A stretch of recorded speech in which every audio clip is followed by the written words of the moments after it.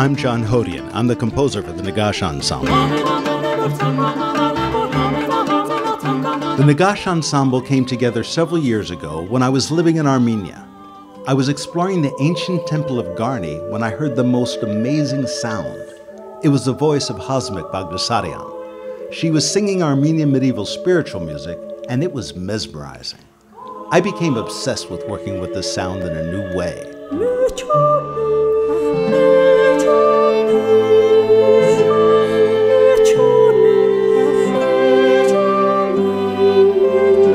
I knew I had to find just the right words to go with the music I was now hearing in my head, and the right musicians to bring it to life.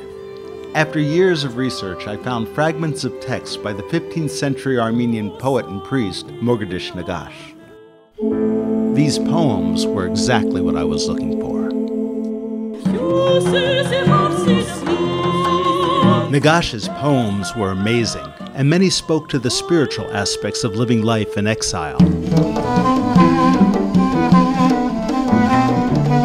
In Armenia, I was able to assemble some extraordinary musicians and singers, each with a deep knowledge of Armenian folk and spiritual music.